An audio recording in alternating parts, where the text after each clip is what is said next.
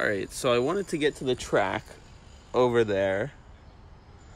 So I walked in through this door, then I came this way through this entrance. I pushed this thing right here forward, and I thought, okay, I'll just go through here and then walk out there. But there's a this thing doesn't move, and neither does this thing moves, but this thing doesn't, and I can't push it back. I'm literally trapped in like a cage. I guess I have to like call the police. I don't know what to do. What the do I do? There's people, but like there's no point in yelling. They're not gonna hear me. I can't fit through here. Yeah, I can't. What the hell?